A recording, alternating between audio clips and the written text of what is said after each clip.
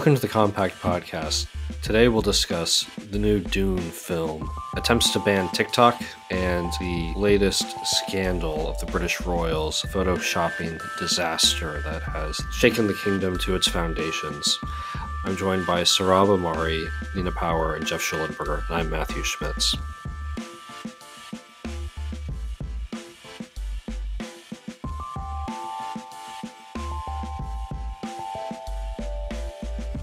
So there's a bipartisan effort in Congress, and this is a rare, real bipartisan effort. There are occasionally kind of ostensibly bipartisan efforts where there's one party behind a bill and a few members of another party. This one has really broad bipartisan support. Joe Biden has said he'll sign it.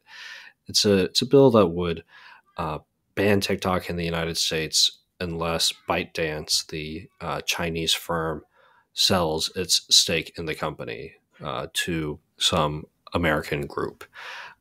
This isn't the first bill to ban TikTok. There was one proposed a couple of years ago.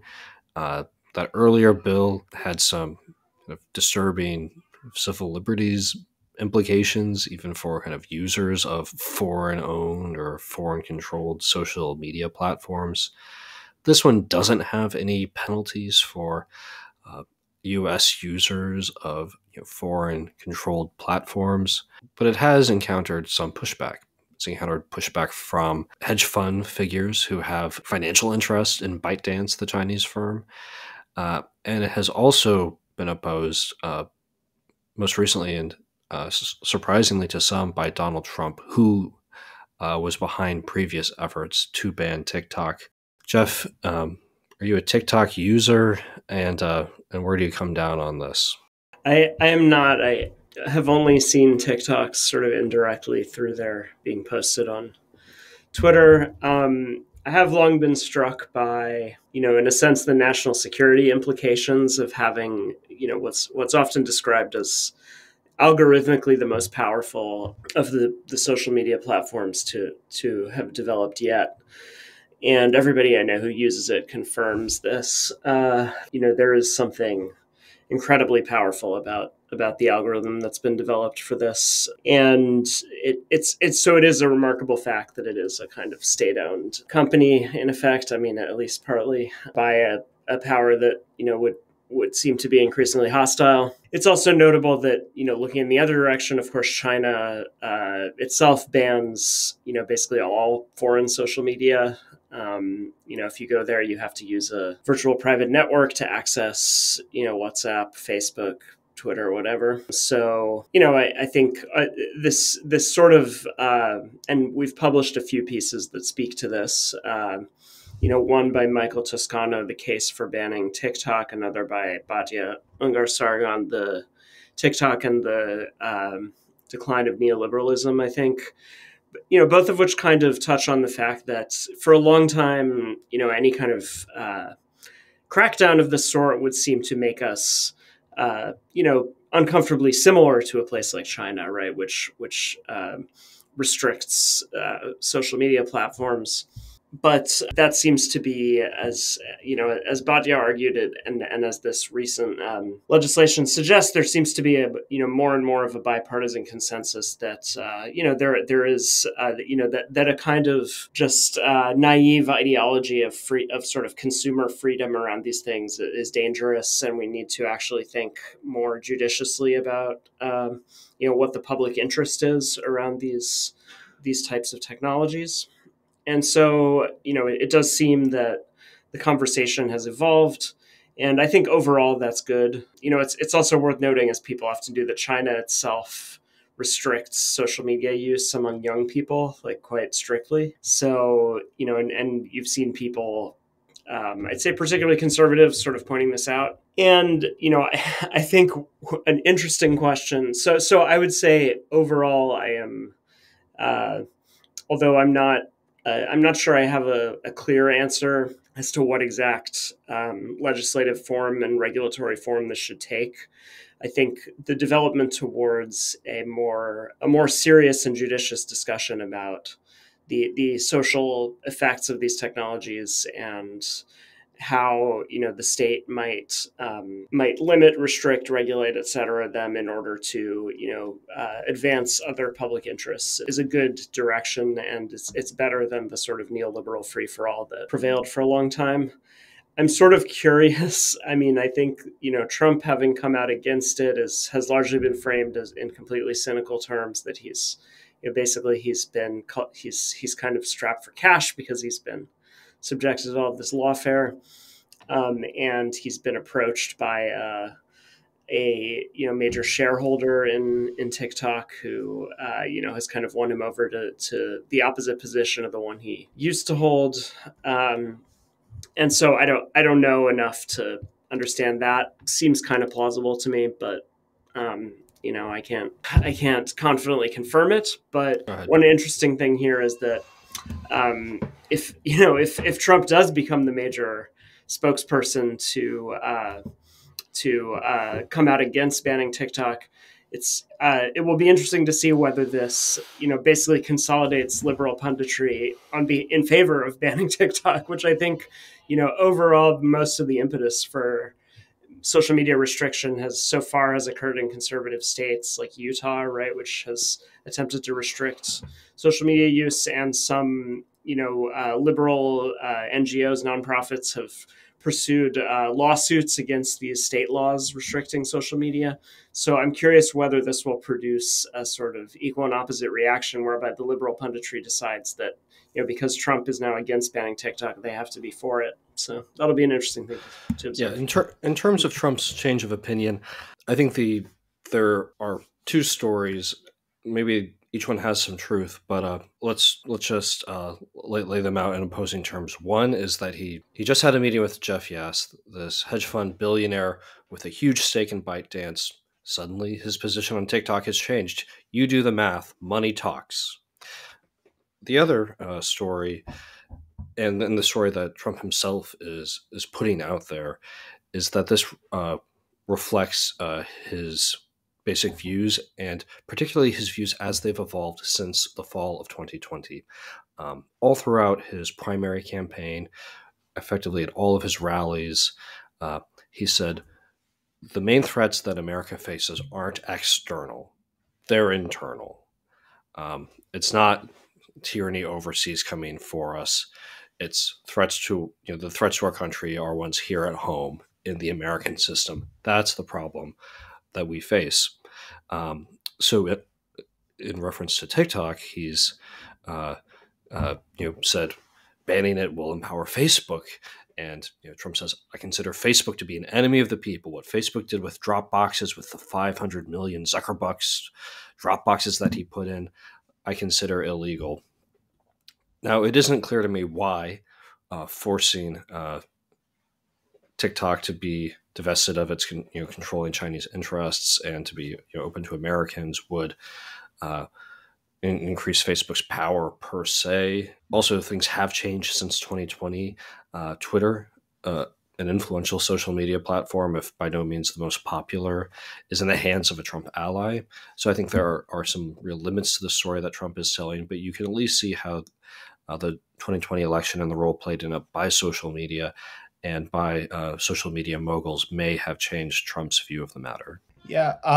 So I've been thinking about this and Trump's opposition, and I will sound like I'm making some convoluted defense of Trump, that I'm bending over backwards to the point. But I do think that there is a tendency when it comes to big tech reform that the only way the United States can do certain kinds of reforms is by turning the problem into an external threat, and or on the part of Republicans making things about like kind of the woke domestic internal threat. Some combination of the two often is the case. I think that seems to be in some of the rhetoric about TikTok.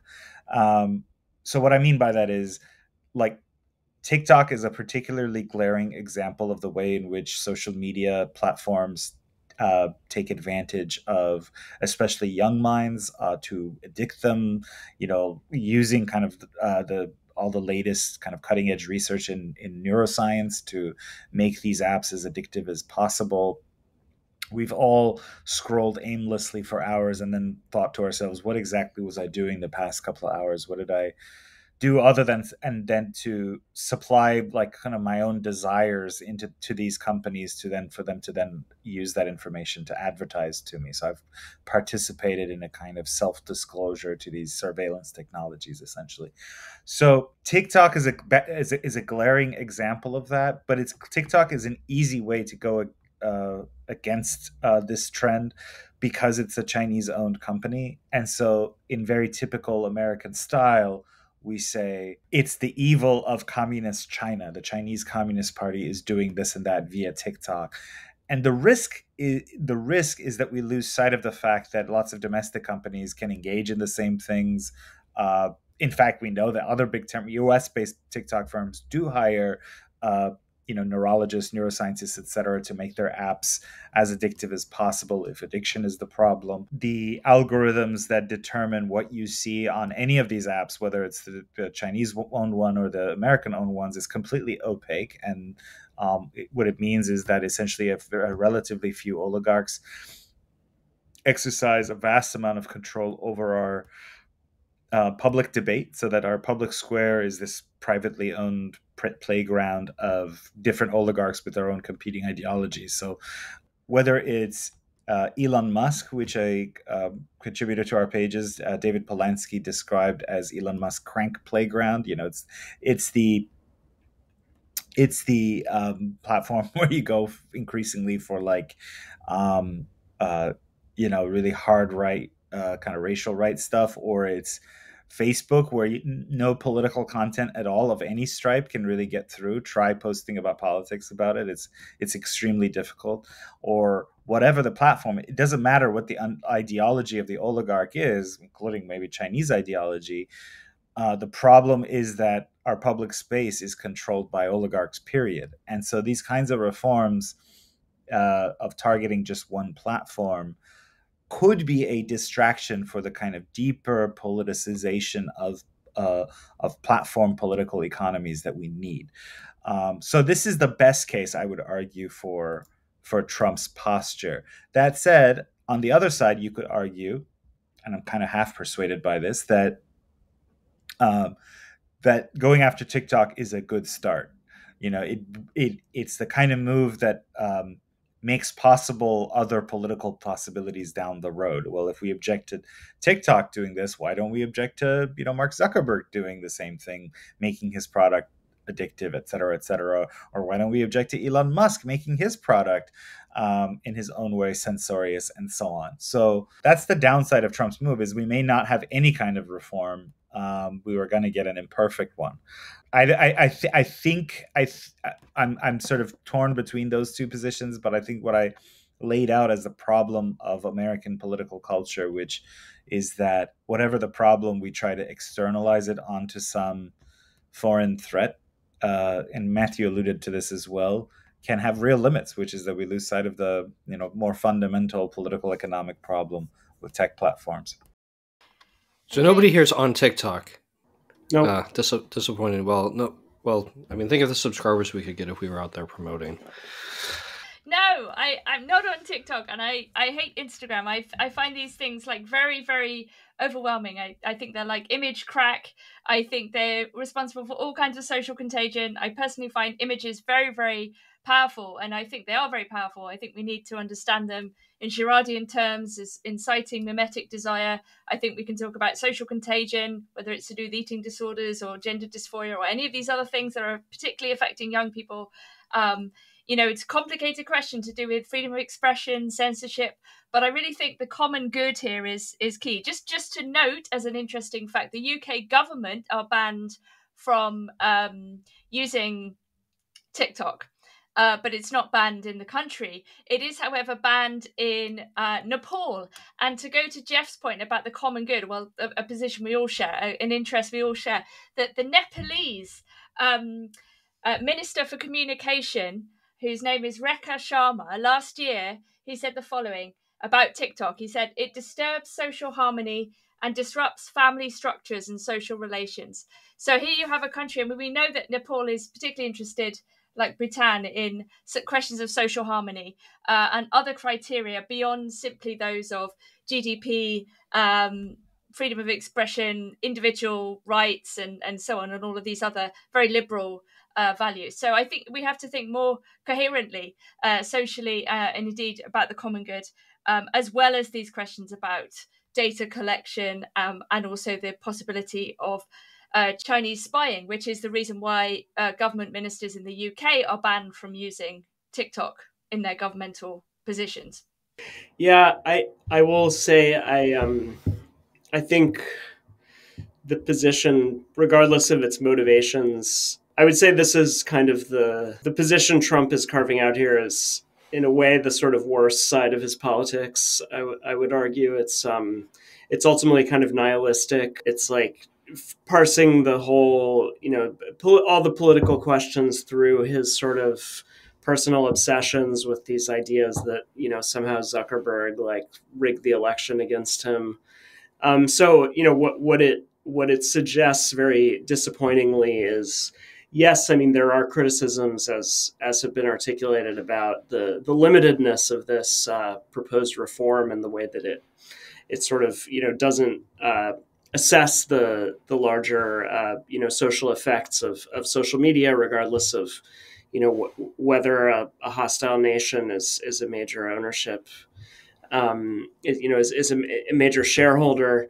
But nonetheless, this is not this is not the starting point of some more comprehensive conversation. Instead, it's just a kind of derailing of the whole discussion in favor of an ultimately kind of aimless and sort of nihilistic politics of just sort of rancor and bitterness. So I can't say I find much, regardless of what the motivations. It seems like it's and it's indicative of the unlikeliness, unfortunately, of any serious sort of regulatory projects around technology emerging from a second Trump administration, because it suggests a kind of fundamental unseriousness about these larger questions we've been raising. So Yeah, that's this would be one of the weaker parts of Trump's case for himself, I would say.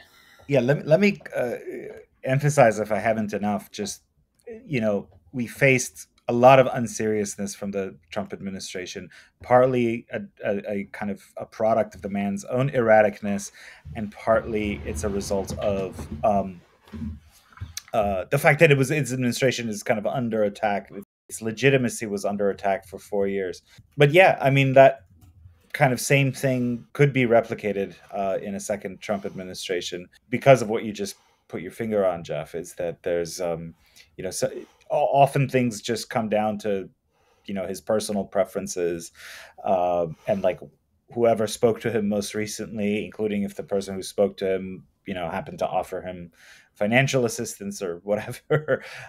That's a real problem. I mean, because in many ways the current reformist mood, which is in many ways a bipartisan reformist move on a number of things, on industrial policy, on labor, etc., is a product of the original Trumpian scream of rage that emanated in 2015 and 16. But in terms of like the serious kind of regulatory reform that it would take to get some of these things done, you have every reason, I think, to be kind of doubtful.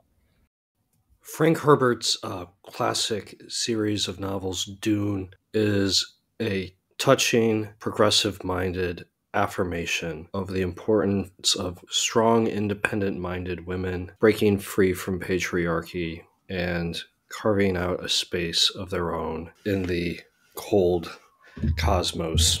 Or so you'd be led to believe if you've watched the new film adaptation of Dune. This, according to Carlos Dengler, who wrote on Dune for Compact in an article titled Dune's Girl Boss Misstep. I haven't seen Dune. I have 4 kids, 5 and under, so maybe I'll get to it. Haven't yet. I think some other people here have been doing their jobs, though, and have seen it and can now talk about it for the benefit of you, the listener. Yeah, beginning with Carlos's piece that just came out this morning, I think if you look at the film holistically, I mean, he focuses on one dimension of it, which I agree with him is kind of the weakest, which is this character Chani, who's played by Zendaya, who's a young woman of striking appearance, particularly with the sort of dyed blue eyes that are induced by the consumption of too much spice. But in any case, she, is sort of made to embody this kind of this sort of desert guerrilla insurgency through this sort of Lawrence of Arabia plot, in which the Timothy Chalamet character, Paul Atreides, who's sort of the son of a duke who's who has been murdered along with his entire entourage, by these sort of imperial machinations.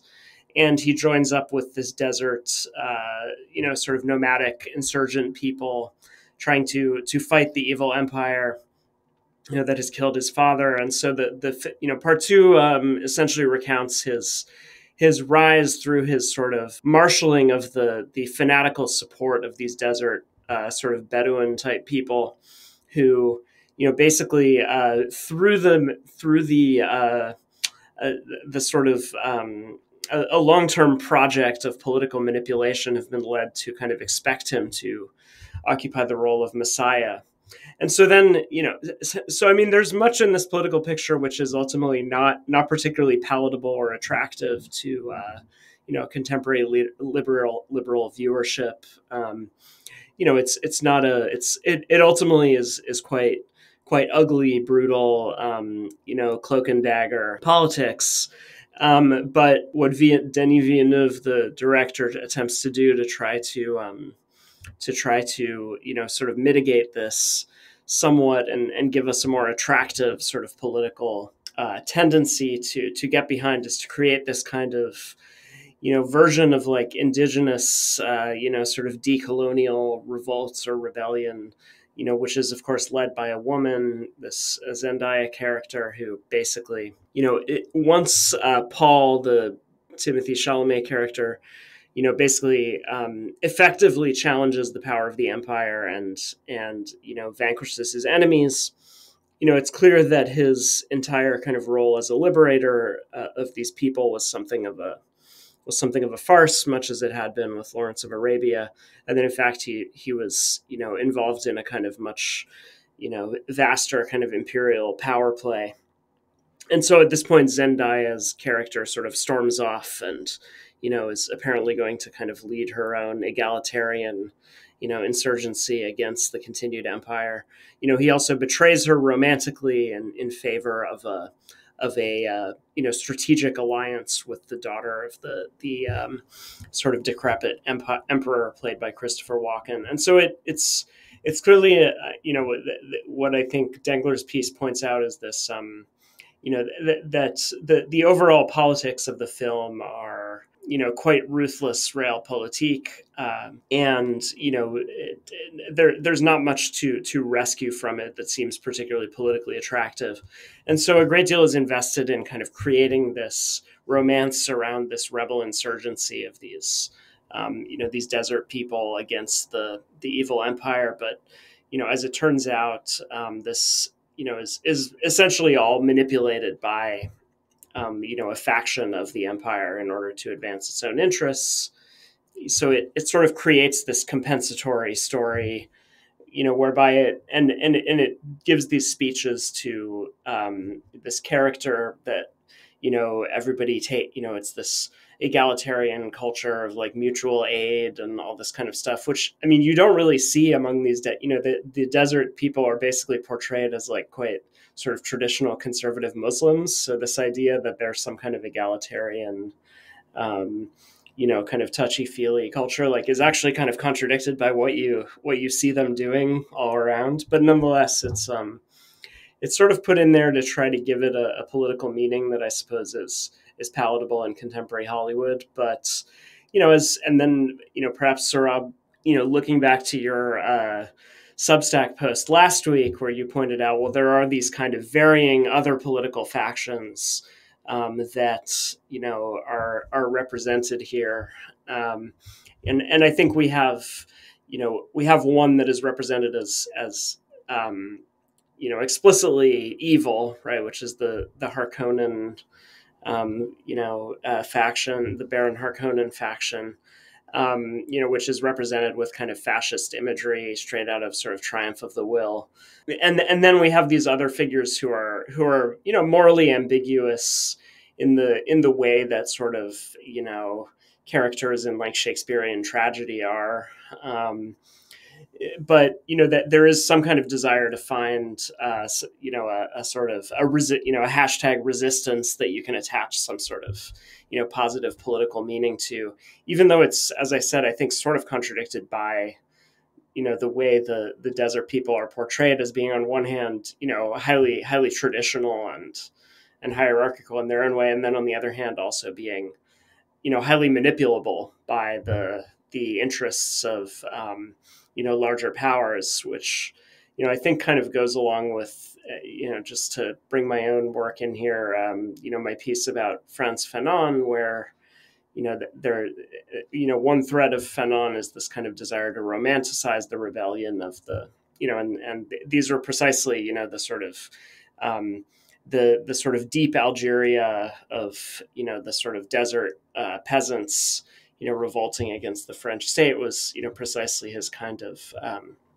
his major inspiration. But then there were also obvious ways that he could eventually see that these somewhat inchoate political formations are actually quite easily manipulated by foreign powers. And so so he was able to see that happening as well. But I think the film doesn't quite it sort of it wants to present us with this more sort of palatable political narrative, even though its own content sort of contradicts that in various ways.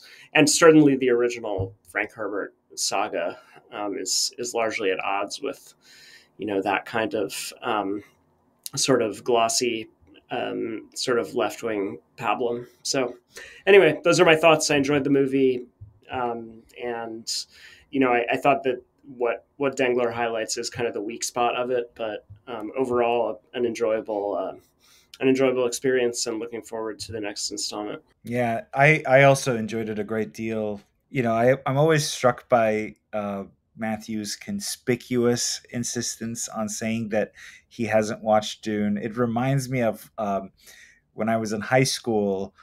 I went out to prom, like senior prom, with like a girl who was like objectively, like socially, physically, etc., much higher rank than me in the high school hierarchy. And like, I don't know why, but like we went to bowling beforehand, and I immediately was like, had a nerd meltdown, and I was like talking about Star Wars, which is the worst thing you can do, in that situation. And she was like, I haven't seen a single minute of that, because she wanted to, like, we were like in like duos, and in front of the other girls, she's not gonna.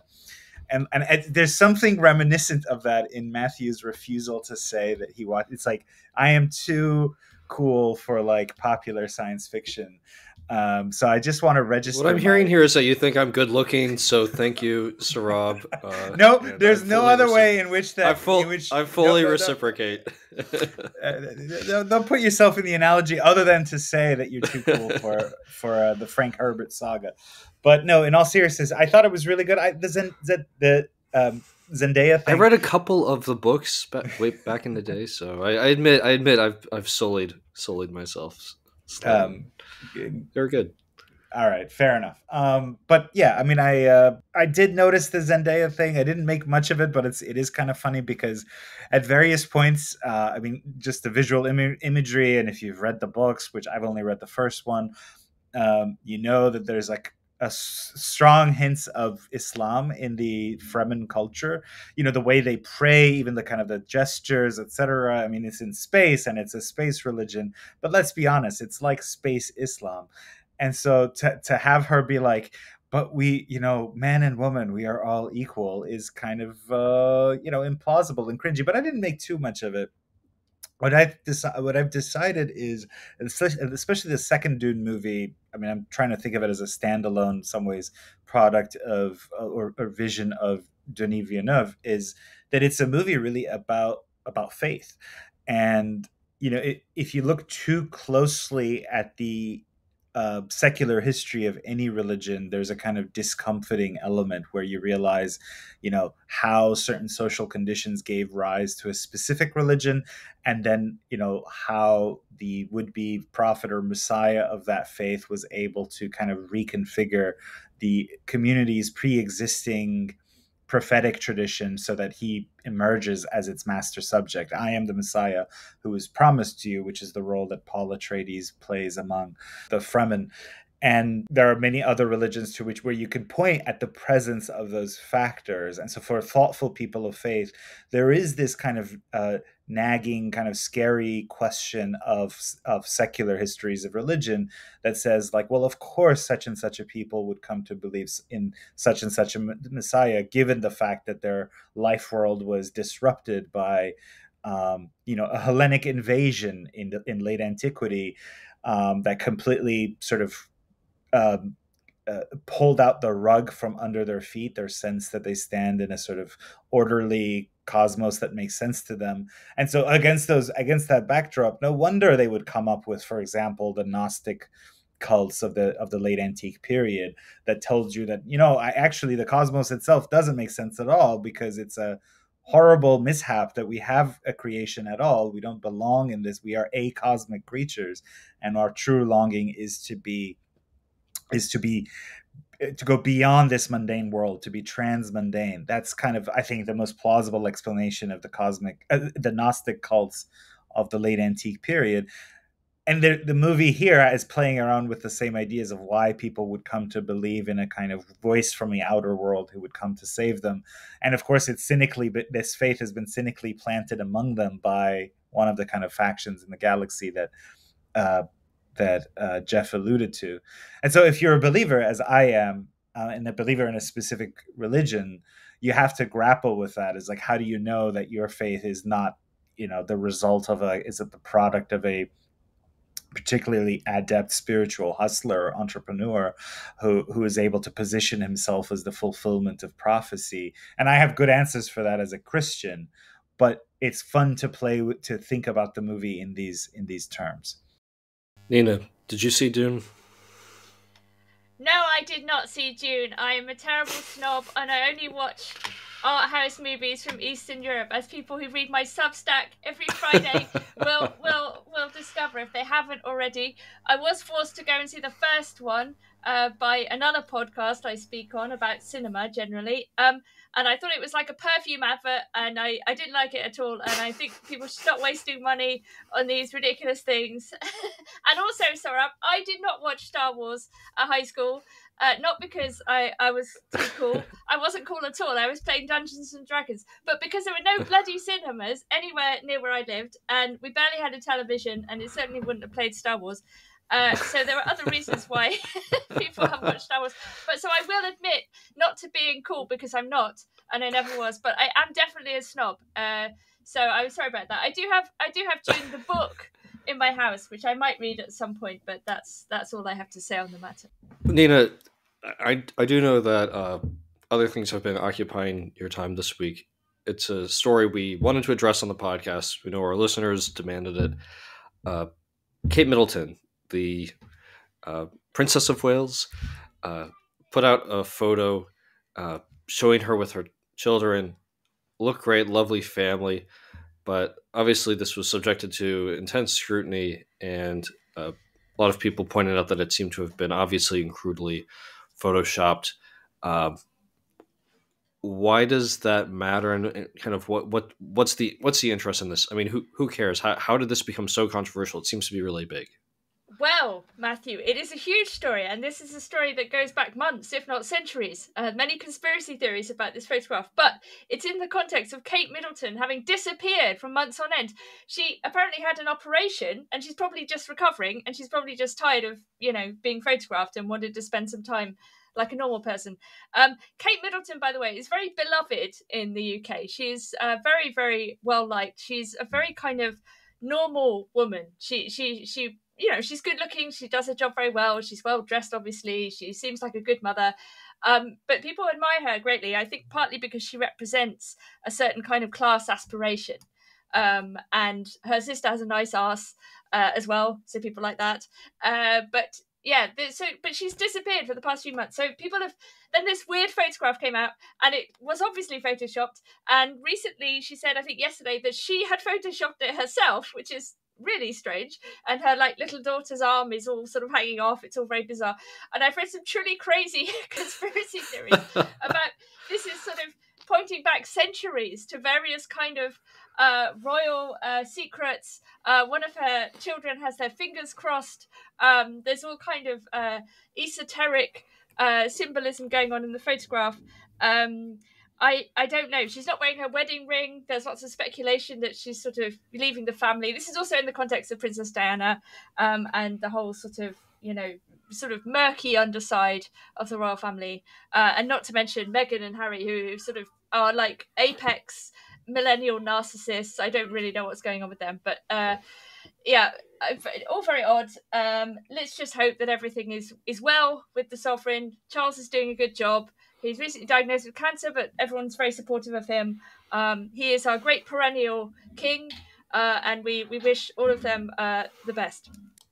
Yeah, I guess I read a couple of these stories and was surprised at the kind of seemingly very real anger kind of at the royal family, or just anger at this photo being altered in some way, and just the kind of expectation of an authentic photo and the real kind of backlash against a doctored photo just really struck me. And I really don't fully understand the cult of the royals, which I think don't Americans share? Isn't it something that we get to participate in too? So I don't know if I'm missing something because I'm American.